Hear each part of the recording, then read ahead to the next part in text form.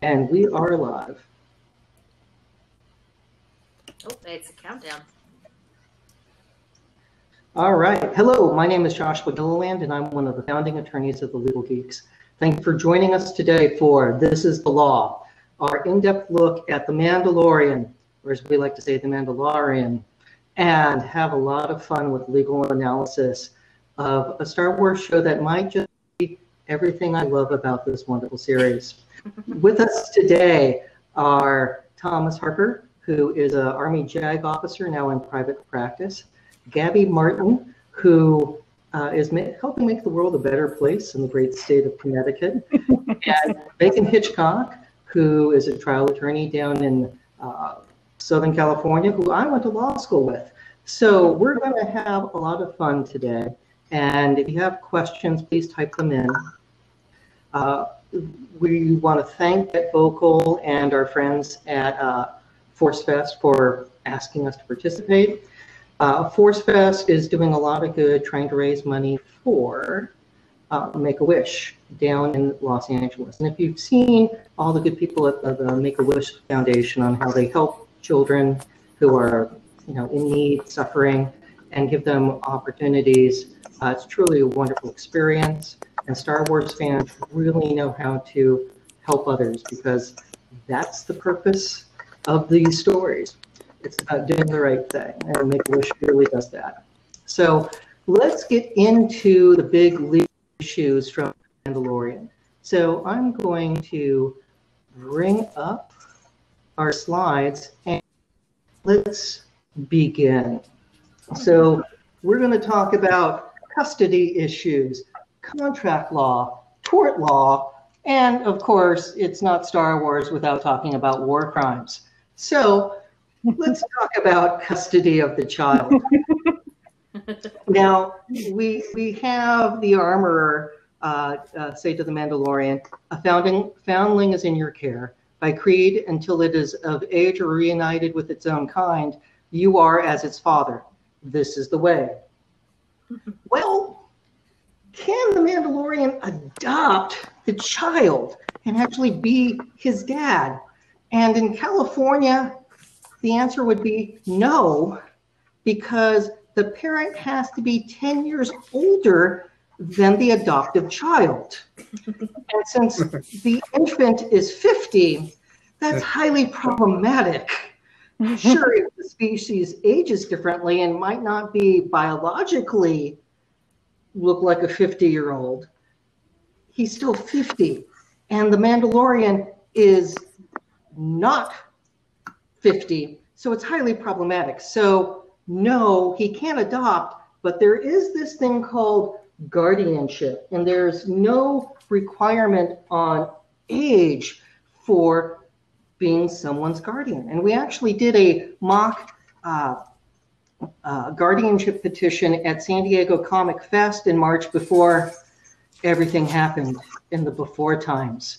And there's a high probability we had the best attended live panel for Star Wars in 2020 because of the before times.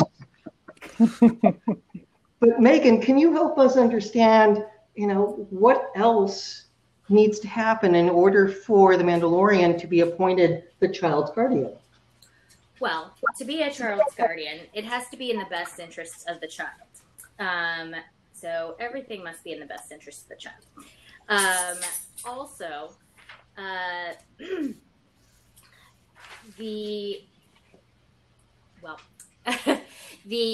guardian has to be able to take care of the child, who at Comic-Con or Comic Fest actually was called Lucas, and it looks like that the Mandalorian has the best interests of the child. He's got a bulletproof stroller, and he does want to take care of him. Problem is, he's going to have to take care of him for 400 years or more. That's what he's agreeing to do. So it's a long guardianship, since the child is only 50 at this point. But he does look to be an apt guardian. He can take care of him. He seems to get him fed with frogs and things, or with soup. and he does look like he can take after his best interests. I mean, he does have the bulletproof stroller that follows him around, so he's in good hands. And to build on that, this sort of hearing would be opposed. And if you want to imagine what an opposition petition would look like, because you had Child Protective Services or the investigating agency actually do a home study and go like, so you have his little bedroom, quotes, by your armory?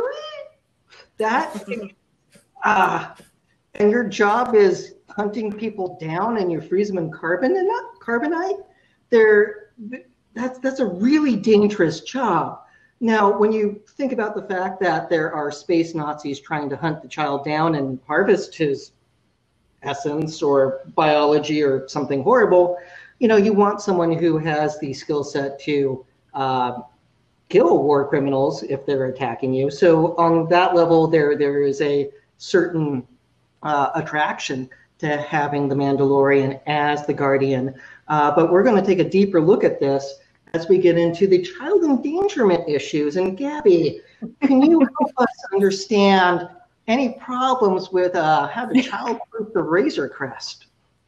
Yeah. First of all, like you said, he does not have the best home care situation because he is in a closet by a armory. A lot of weapons, a lot of in and out people, not the most savory of characters. So child endangerment is wanton and reckless conduct that creates a serious bodily injury to a child. So on the other hand, you can have a duty to act and wantingly or recklessly failing to take reasonable steps to alleviate the risk to the child. So the key word here is the wanton and reckless conduct. So is he acting wanton and recklessly by putting him in this closet? Probably not. That may be the only living space. We haven't seen much of the Razor Crest on season 1. That may be really the only place for him to sleep.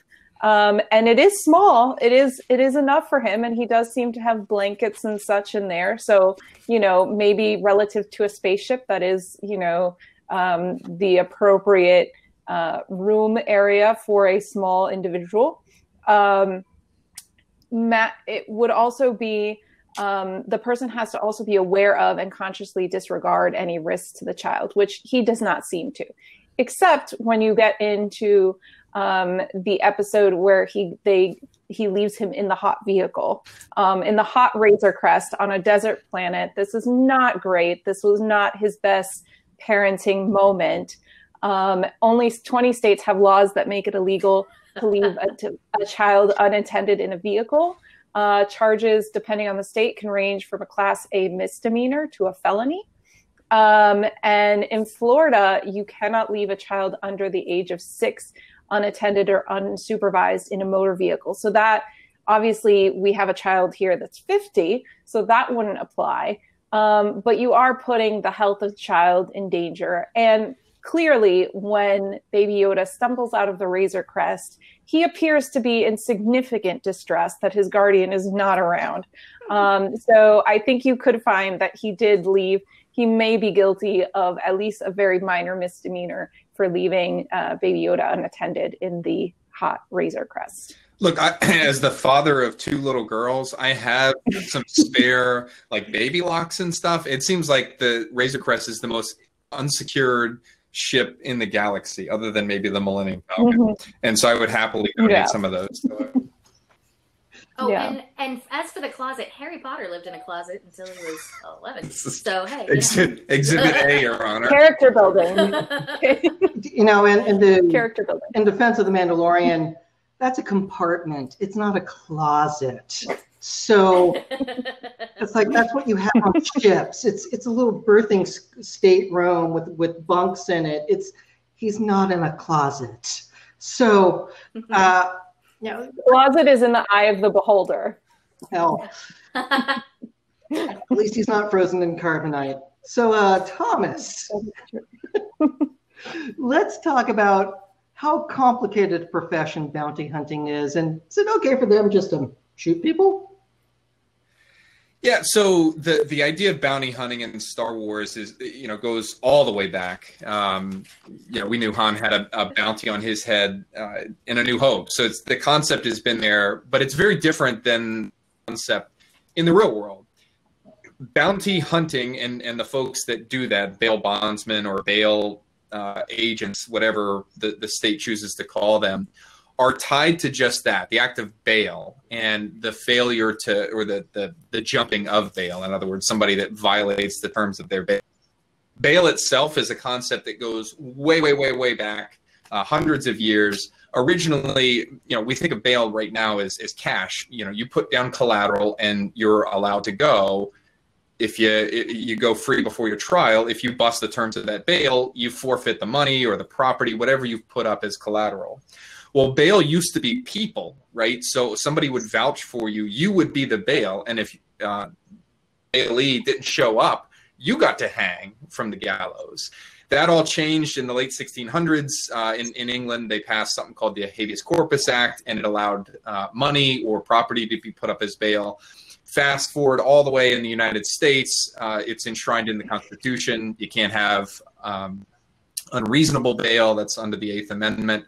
And then the actual creation of our judiciary system sort of flesh that idea out a little more. But the idea of actually allowing somebody to pursue, a bailed person, somebody who's jumped bail, that didn't become legal until a Supreme Court case way in the late 1700s.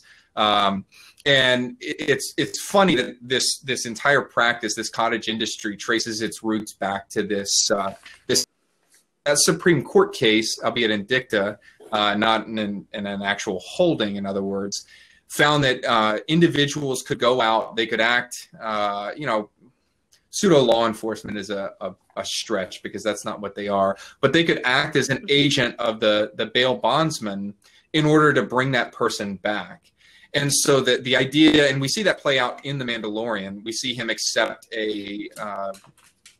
or we see him cycle through and deny or refuse a lot of low bounties for bail jumpers. Grief is putting out puck after puck, bail jumper, bail jumper, bail jumper. That's what bounty hunting is in the United States. And unfortunately, it's not. I think the term bounty hunting is not really used. I think it's the common phrase, like what everybody knows it by, but it differs. Most states don't call them that because that sounds like a little murdery or a little like Star Warsy.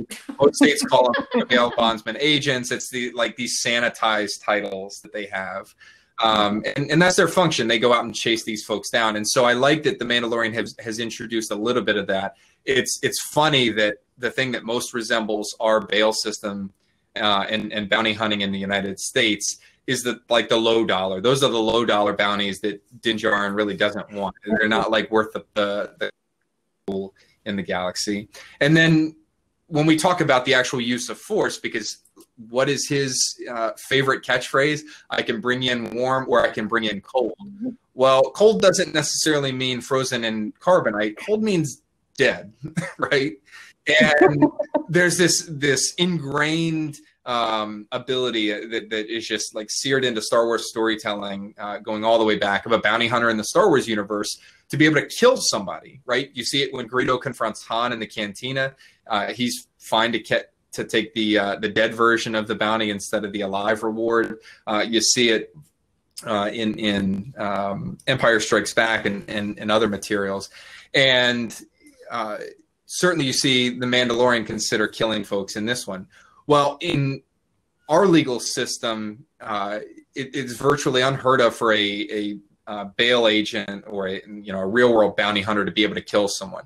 You always retain the ability to defend yourself, right? So you can use force in self-defense. So if you feel that you are being attacked or something like that, you can use force that's equal to the threat that you face. Deadly force is really restricted. It's only in circumstances where you feel that your life or you're at risk of loss of life or serious bodily injury in most states. And for a bounty hunter to get into that sort of situation, I think is a little limited. most often what you see is they create the danger, right? The bounty hunter is the one that sort of instigates the conflict, whether it's Boba Fett chasing down Han Solo or Din chasing down, the Mythrol in episode 1. And when you're the instigator of the violence, under the law, you lose your protection. You can't start the fight and then end it with a blaster bolt to the head, or in that one Quarren's case, a door to the torso. So unfortunately for Din, he's going to be really restricted in his use. The interesting thing here is he explicitly doesn't use Force to collect the child. He had the ability to kill the child, but chose not to, and in fact saved his life at the end of the first episode there. And I want to raise with that because we have IG at the end of the episode say that, something to the effect of that it was a kill order. Well, that turns IG-11 from bounty hunter to hitman or mercenary, and that's problematic because we don't do that. You know, like we don't have bounty hunters go out and kill people because that's murder for hire, and that's what the mob does. It's not what we have as our legal system of, instead of bringing them in, just bump them off for me. So, it is a crime. It is a crime to have a conspiracy to commit murder. Like, that is itself a crime to hire a hitman. Yeah, and it is the Imperial remnant that's hiring. Let's not forget, it is the Imperial remnant that's doing the hiring here. So it's not out of character for them to put a kill order on a toddler. Yeah, I mean, like if they blew up a planet, killing a baby is really, it's tough for them to move up on how to That's be a more Monday, right? Yeah, after A New Hope, it's really hard for them to do anything more egregious after blowing up a planet with billions of people. But let's move into the issue of contract law. And to break that down, Megan and I are going to IG-11 in The Mandalorian entering into a contract during a shootout. And this is just fun because it brings back memories of Professor Royer at McGeorge and the wonderful world of contract formation, offer, acceptance, consideration, and performance. Yeah, we can hear all the lawyers and current law students just cringing over flashbacks to 1L contracts right now. Like, it was heard around the world. Yeah. Just like, There are no peppercorns in this hypothetical, but there is an IG unit. And Megan, do you want to help us understand what was the agreement and whether or not there was mutual assent to all the terms? Well, Josh, this is actually your topic. Oh, not mine. Well, I will just keep going. So the answer to that is there was an agreement for splitting the reward, but there was not an agreement about IG-11 getting the reputation credits.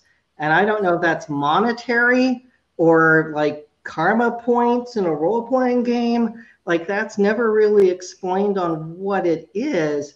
But that term is never agreed to. This also raises the issue of, can you have a contract with a computer or artificial intelligence? And there's actually been discussions about that legally with stock trading, that there are some AI programs that are created to facilitate stock trading faster than a human could process the ability to go, hey, let's buy oranges because of the, there's going to be a freeze in Florida. I'm just doing the trading places type theme. And that could get interesting on whether or not computers can actually form contracts. So this gets into my issue of droid rights and why I do think IG-11 might be my favorite droid now, but it is something to discuss. Now let's talk about another issue with contracts, and that's terms of payment. And Gabby, we have the Mandalorian get back with all of his bounties, and Griff Carta is changing the terms of payment. Mm-hmm. Is that okay, contractually speaking? It is not. And well, I should roll that back, and I should give the very traditional lawyer answer, which is it depends. It depends on what they agreed upon, because clearly we see that Mando is a little pissed off when Greef offers him the Imperial credits.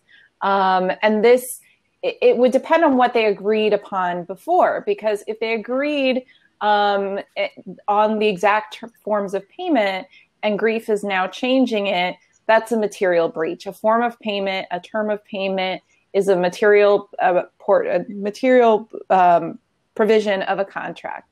And so it seems like maybe it was on Mando, if they didn't agree to it, to kind of say, hey, you can't use these Imperial credits, which have been no good for at least a couple years now. You know, that you have to have some form of currency that is good, that is tradable, and not just some, leftovers, right? These Imperial credits seem to have the value of like Monopoly money to Mando. So it really goes to the point that you need to specify in a contract what you're agreeing upon, what terms you're agreeing upon, and especially the payment. If there's multiple forms of payment involved, you see this in international contracts.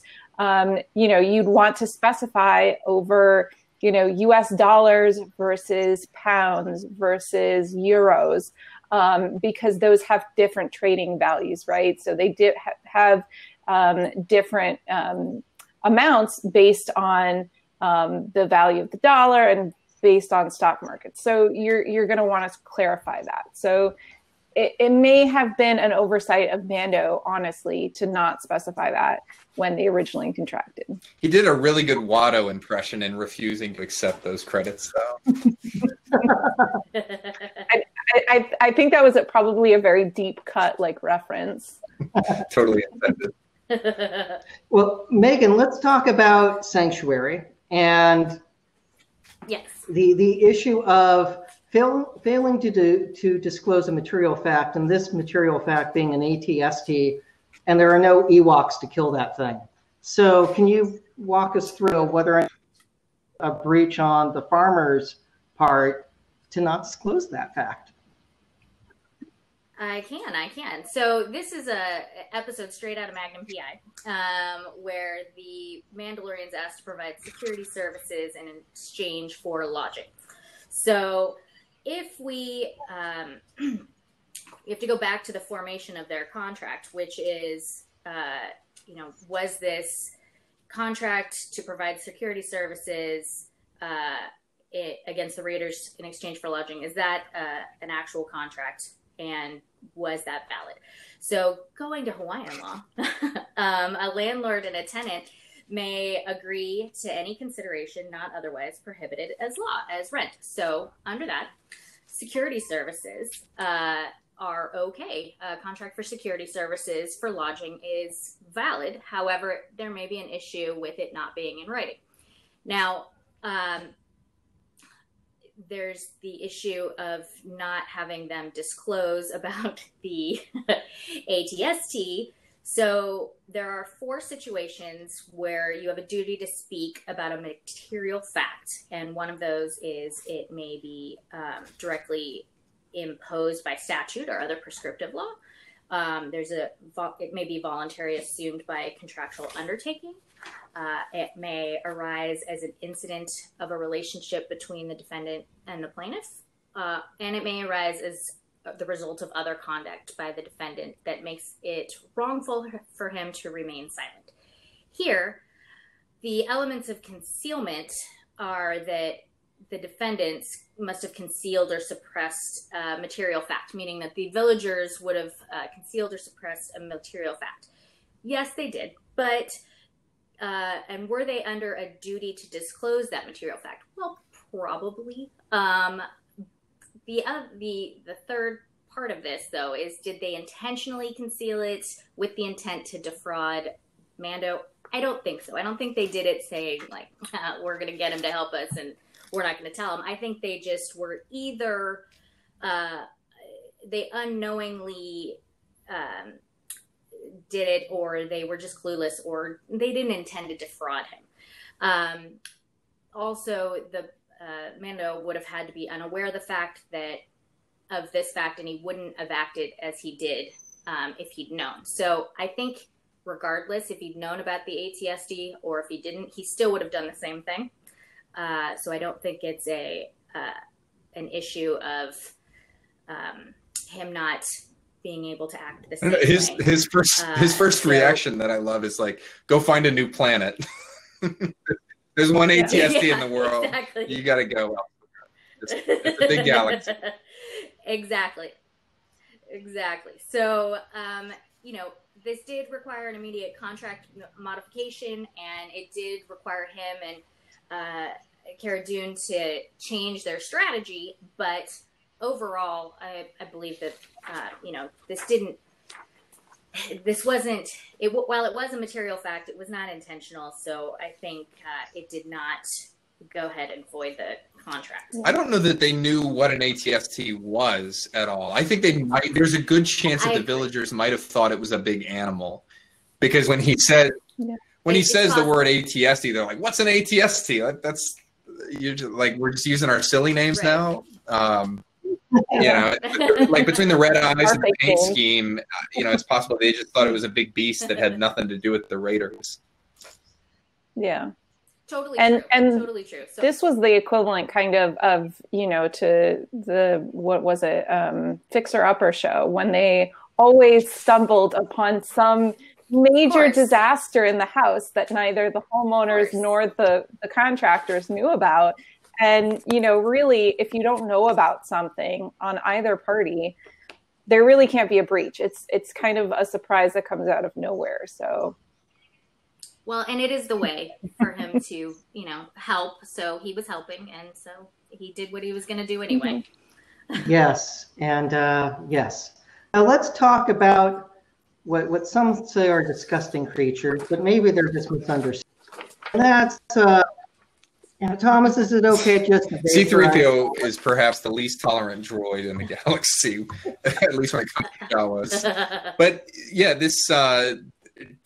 we just had to mention the word Jawas, and I guarantee you this scene popped into everybody's head. It's playing as I speak. The setup is that our great hero now, well, we don't know that he's a total hero at that point, but Din is escorting the child back. He's saved his life from these evil mercenaries, and he comes upon a bluff looking over the Razor Crest, only to find that he's been bested by a small clan of Jawas that has completely disassembled the Razor Crest and is a very efficient job of taking those parts, loading them onto the same crawler, and leaving. His reaction, we would call that aggressive negotiations, because he pulls out his phase pulse rifle and starts disintegrating them immediately. And so what we have is a use of deadly force to protect property. And I already talked about the use of deadly force to protect yourself. Every state has some form of law that recognizes the ability to defend yourself, up to and including with deadly force. But that's not the situation we're in here. If you remember, just play that scene in your head. When the Jawas fire back, he's the one that fired first and blew up one of their counterparts. They're firing wildly with their blasters. They're not coming anywhere near him. They're not posing any sort of deadly threat that would in any way allow him to use deadly force in a legally justifiable way. So really what he's firing that rifle again and again to do is to defend his ship, to get his parts back. And 49 out of the 50 states in the U.S. do not recognize the ability of somebody to use deadly force to protect property. There is one state that does allow the use of deadly force to protect property, and I'll give you like one guess in your brain as to which state that is. It starts with a T and ends with Texas. Texas. Texas. I was going to agree with Amanda and say my home state. I was too. I was going to go Florida or yeah. Texas. If your fan boat or your Anaconda is being stolen in Florida, then you can use deadly force. But no, but Texas allows deadly force to protect movable, physical, like tangible property. So if somebody's stealing your boat, on its trailer, you could do that. But that doesn't help the Mandalorian here, because in a weird quirk of that Texas law, it's got to be at night to be able to do that. And if you remember that scene, it's bright and sunny on Arvala 7 as he opens fire on these Jawas. So it's really legally indefensible for him, even in the great state of Texas, which I guess there are parts of Texas that probably look like Arvala 7 there. But even in that state, the Mandalorian is going to be out of luck. And what you're looking at is murder. Or, you know, some variant of it. Yeah, it's a disturbing scene. So, yeah. Well, on that note of, we have a scene in the final episode where the Mandalorian's been injured and he doesn't want his helmet taken off in order to be treated. And Gabby, can you talk to us about refusing medical treatment? Yeah, so he is refusing. When he refuses to take off his helmet, and there's a whole conversation about, the Mandalorians that precedes this scene, about the Mandalorians not being a race of people, that it's a creed, that it's a religion. So basically, when he refuses to take off his helmet because this is part of his creed, his way of life, he is refusing medical treatment on religious grounds. And this is something that we've seen throughout United States jurisprudence. It's been decided. It actually the courts have found that it arises from the right of self-determination. And it's not necessarily a privacy right, and it's obviously nowhere near a enumerated right in the Constitution. But it is a right, the courts have found, a right of liberty. And it actually arises from the same principles that gave rise to the concept of medically informed consent. So basically both rely on this idea that you have a right to protect yourself from unwanted touching or undesired touching. So you have this kind of body autonomy. And so you as a person, whatever your religious beliefs, if your religious beliefs say that you do not need X medical treatment, usually we see this with blood transfusion is the biggest example. The court will look at, for this medical treatment, whether the patient is an adult or minor. If you're a competent adult, you're allowed to refuse medical treatment on the basis of religious grounds, even if the circumstances are dire. It becomes a little more tricky when you're dealing with a child, and especially when parents or guardians are making decisions on behalf of their children. Here, you'll usually see a hospital or doctors take the parents to court to intervene and perform life-saving surgery on the child. The court will look at whether the child needs immediate attention, whether the attention that they need the medical care they need is remedial or elective, in other words, whether it can be avoided. They'll also look to see if there's an alternative, if there's some way that the religious grounds can be respected and the patient's life be saved. And you see that here in The Mandalorian. You see that IG-11 reminds him that he's not a human. So technically, by IG-11 performing the medical treatment, he's found a way to honor Din's religious beliefs, but also perform the life-saving surgery. So everyone leaves the room. The robot and droid is the only one that sees his face. And so a human has never seen his face, and he's not breaking his religious vows. So it's very, very close to what would happen in real life. I find it supremely lucky that Halawan Laboratories, IG-11, thought enough to put a back-to-application spray into their assassin droid. Like he might. What I like is the idea that IG-11 installed it himself. So if he encountered and shot a bounty that needed to be brought in alive, he could keep it. Just spray him with a little back, then keep him alive just long enough to collect that. Yeah. Yeah. I mean, and the back to spray is honestly like the travel Neosporin. Like everybody should have the Bacta spray on them. Like you don't need like the advertisement builds itself. You don't need the giant Bacta tank. You have the to-go travel Why version. dunk yourself when you can take one spray?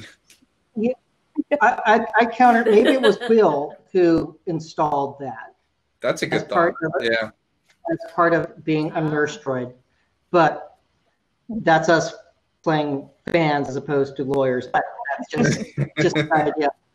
Let's talk about the what is one of probably, and it's because it hits the big issue of doing the right thing, and that's episode 3, and it's the sin, because the sin was doing the right thing. And it raises the issue of, was there a duty to rescue the child?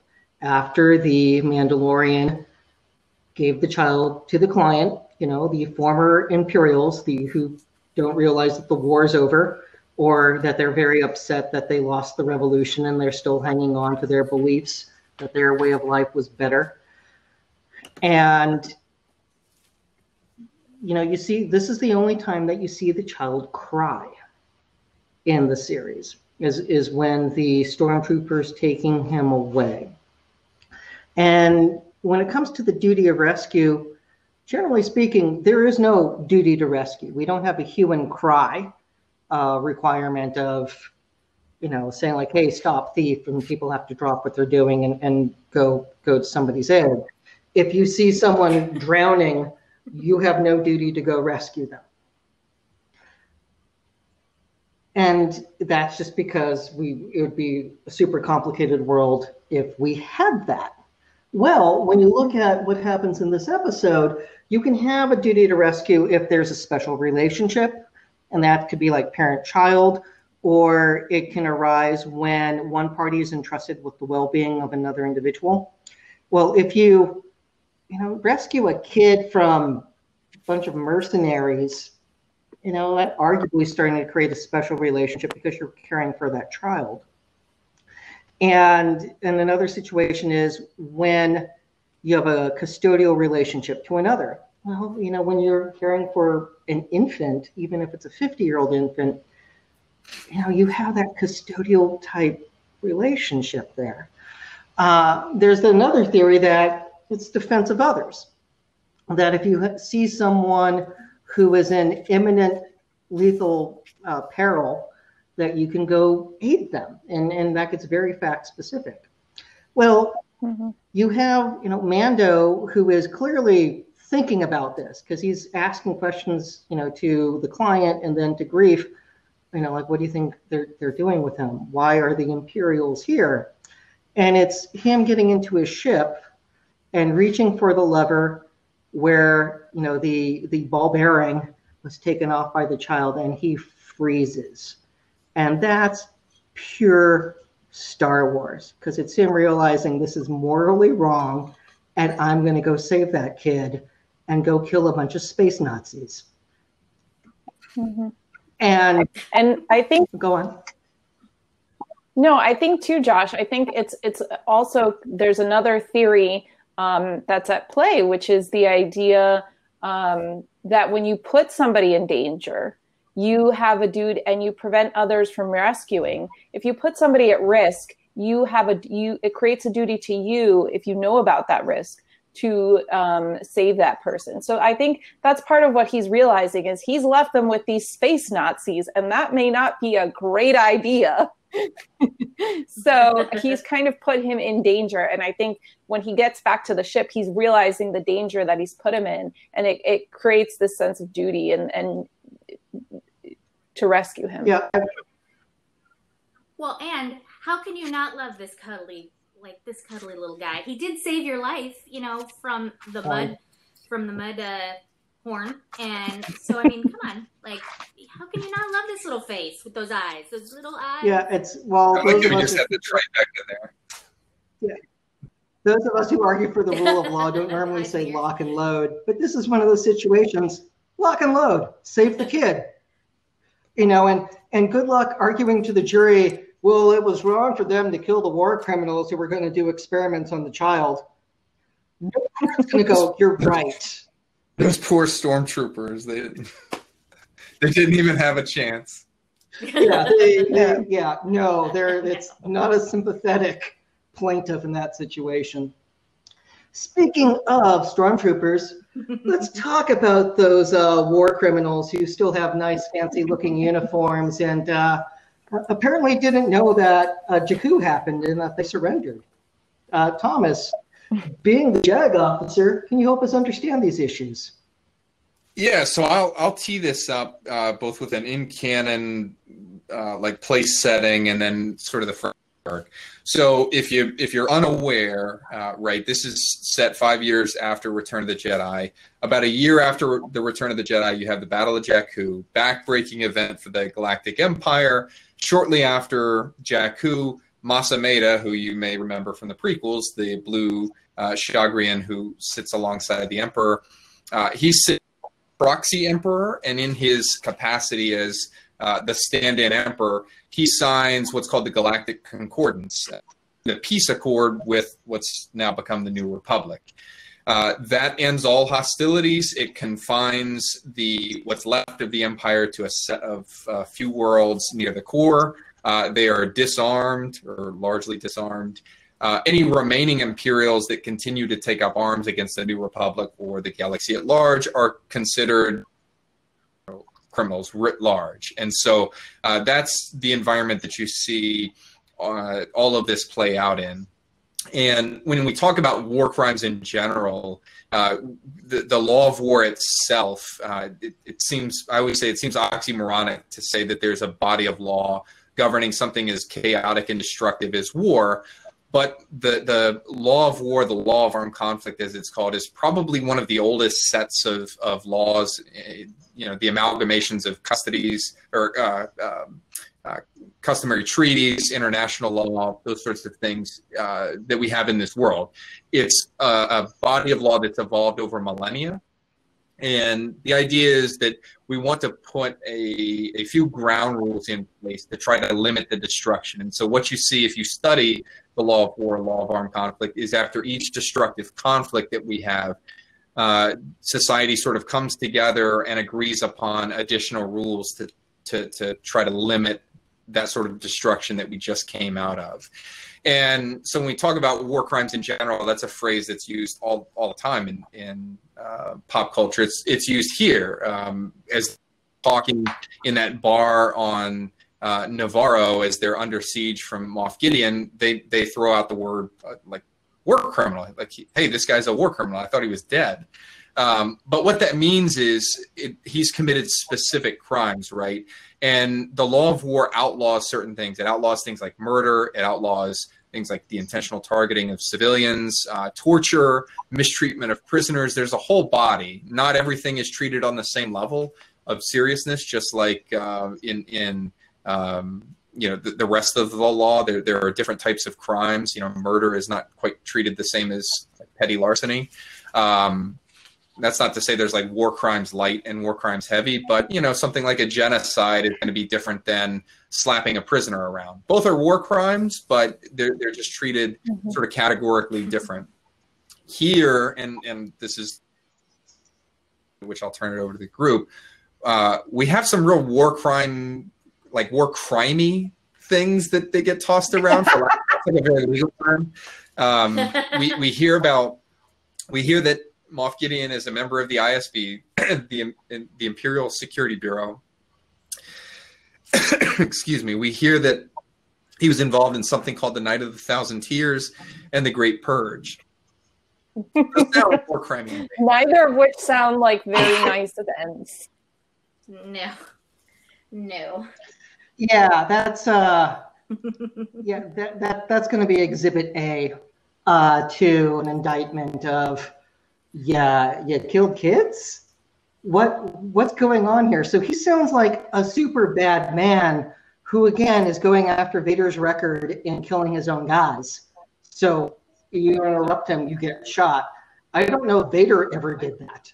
He might have been so... Yeah, but not for interrupting. So coming out of hyperspace early, sure. Apologizing for losing the Millennium Falcon, definitely killed somebody there. but not for like, excuse me, Lord Vader, and then choke the dude. Yeah, like. Well, for disagreeing with him, yes. I haven't read all the comic, but I don't think that's happened. That said, he's a bad man. So he's definitely putting the imp in Imperial for being able to kill and get what he wants. So if he did genocide with his purge on Mandalore and with the Night of 1,000 Tears, sounds like it had a high body count. And they ravaged. At least 1,000. Yeah. And then they ravaged the countryside for Beskar. So all bad. So Thomas, if you were going to play Justice Jackson at a war crimes trial, a la Nuremberg, what would your main arguments be? Well, Exhibit A is that black cape. I mean, you don't wear a black cape like that if you're not a war criminal. Like, or you're going to the Met Gala. Yeah, no. That's like the only two times. Met Gala or war criminal. Hey, you could be. That's right. Or you're the Phantom of the Empire. The Phantom of the Empire. He's just still lurking. Or Severus Snape. He has a cape too. I'm keep bringing to Harry Potter. Sorry, but well, I don't know. So the Empire did a lot of bad things. Wiped out Alderaan, enslaved people, entire species like the Wookiees. But I don't know that we know of sort of a categorical genocide like what is suggested with the Mandalorians. I mean, the implication is that they broke the back of these people as a whole, and I understand.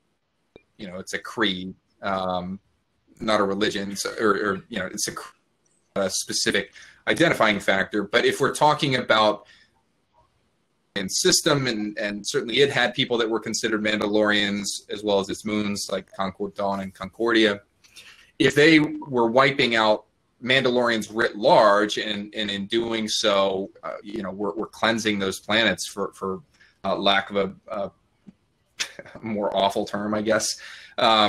He wouldn't have even had to be pulling the trigger actively on Mandalorians to be front and center for a war crimes trial. Just look in the recent weeks. There's a Nazi former concentration camp prison guard that's on trial or was just convicted recently, and that seems to every few years they find one and prosecute him. They're all in their 80s and 90s at this point. But the point being, all of these folks, these former Nazis, just as by way of example, weren't all the masterminds. They weren't at the top of the Third Reich coming up with this awful, dastardly plan. These were lower level folks, but they were involved, and they were, a cog in that awful, awful machine. And Moff Gideon, certainly by virtue of his rank, his status, and just the authority that he commands, as well as his position in the ISB, certainly fits the profile of somebody who had a prominent role in that, that genocide. And I think absolutely he would be a high value target for the New Republic to go after, put on trial very publicly, and show to the galaxy that this sort of thing sort of person won't be allowed to go free. Yeah. And I think it's important to note, whatever this, Night of 1,000 Tears was, and like you said, systematic wiping out of the Mandalorians, falls squarely within the definition of genocide, which is the systematic killing and elimination of a certain group of people. And one of those things is based on based on religion. And so that's what they did. They wiped out an entire group, a segment of a population based on their religion or creed. So I think, that he's immediately guilty of that amongst a handful and a plenty of other things. Yeah, few bad guys show up and list the war crimes that they've done in order to say, "Mess with me, I will you." That's it's again. I'm not convinced some lesser war crimes to make my point. I don't know if he felt envy to Tarkin, but I mean, this is I think the second Moff that we've seen on screen. And they really have zero patience for anyone being, insolent to them, and no qualms in wiping out mass populations of people. So and let's also not forget that he's wielding at the end of the final episode of the series one of the most important cultural artifacts to the Mandalorian people in the Darksaber. So the idea that Moff Gideon is just somebody that's puffed out his chest and is playing bad guy in a vacuum and has just taken advantage of a lack of leadership that's out there is false. He had a central role. He didn't come by that particular weapon with the sort of significance that's attached to the Darksaber by happenstance. Yeah, and look, a question. Very true. Are there war crime laws that cover artifacts, relics? Well, yeah, and we actually had a real world example of that when our president threatened to blow up Iranian cultural sites. That would be a war crime, and which was why that was walked back pretty quickly, because we don't do that. You also had Hobby Lobby got in trouble. They were found to be in possession of a number of Iraqi and Palestinian cultural artifacts. That it's not a war crime for them to have bought it, but it was for folks whoever stole it in the first place, and they stole it because they took advantage of a combat situation conflict that left the door open to be able to steal an artifact like this. That was one that came in the news recently, and prosecuted for stealing stuff in both the Persian Gulf War and in the early 90s, and in Operation Iraqi Freedom as we swept into Baghdad. There were circumstances, and not widespread ones, but the U.S. forces would take over a palace, say, you got a lot of ornate stuff in there. You can't just take stuff off the battlefield, even if it's nice and even if you're the victor. I personally prosecuted an officer that had smuggled some AK-47s out. So it's not always like nice, gilded stuff that gets out and gets people in trouble. It could be very simple things. He's not a soldier anymore because of that. Should clarify that. We won. Good.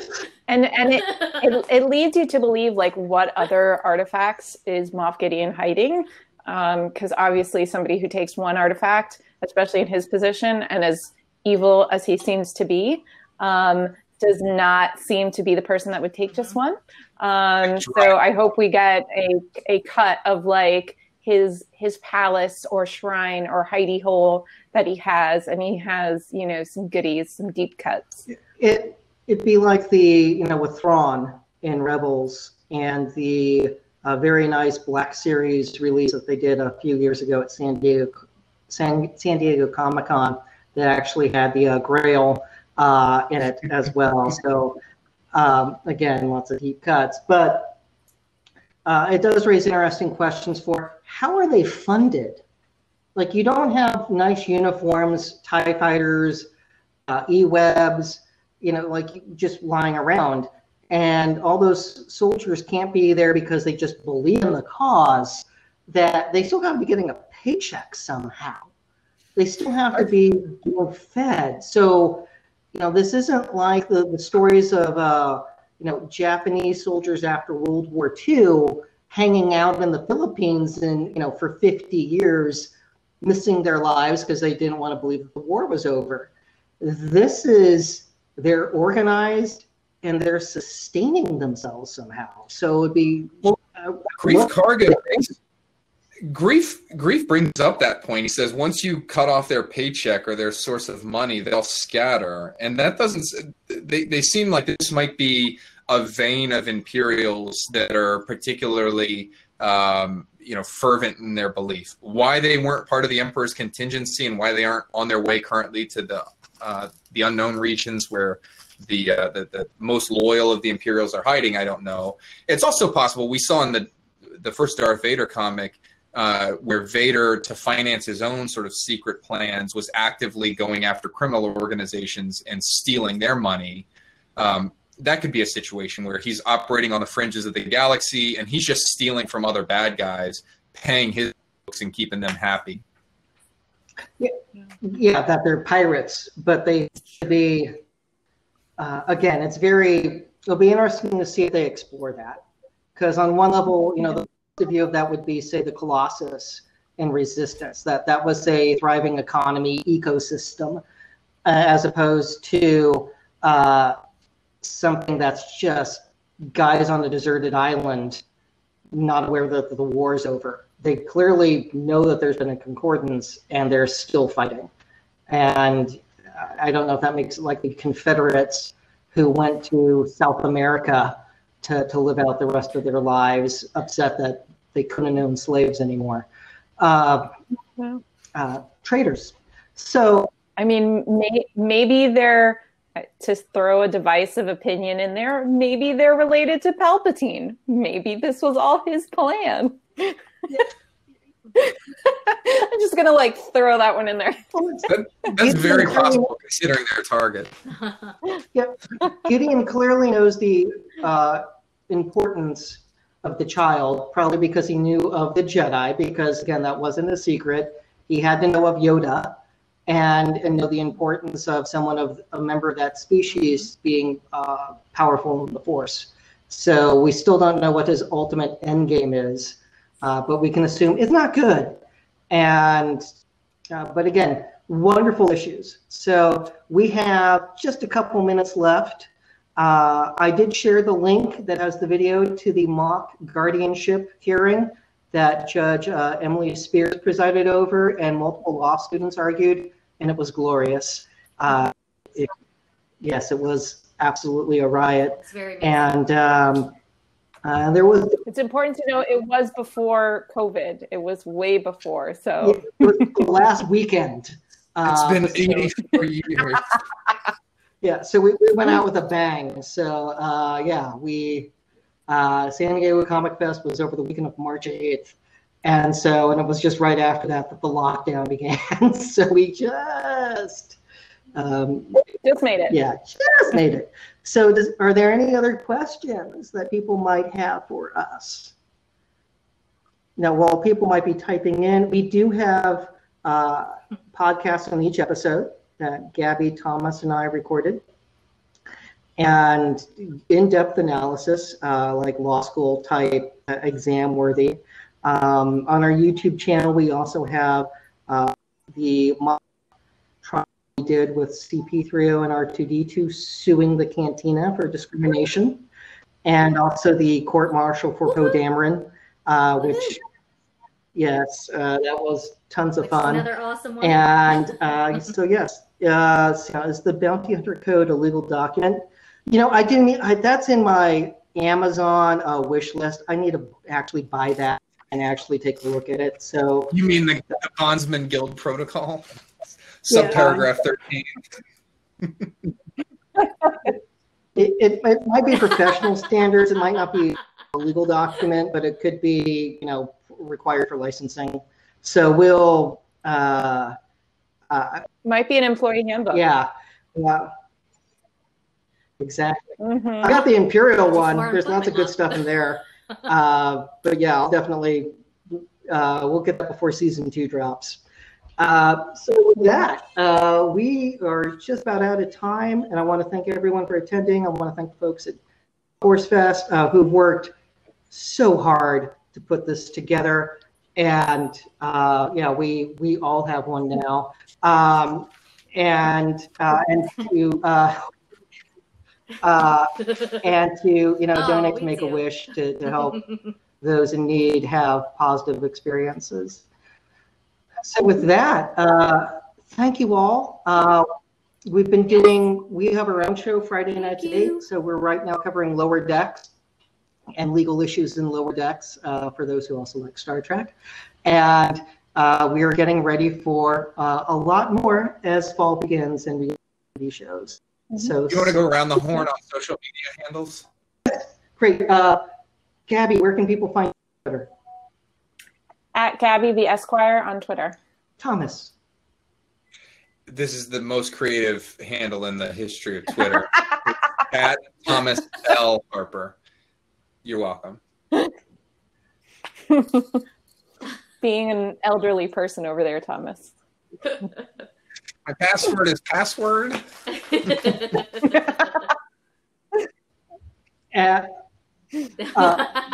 I don't know how active you are on Twitter, but you do have one of.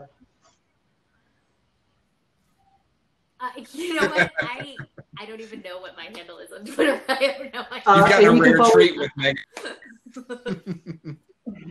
You can also follow the Legal Geeks on all social media at the Legal Geeks, and visit us at thelegalgeeks.com.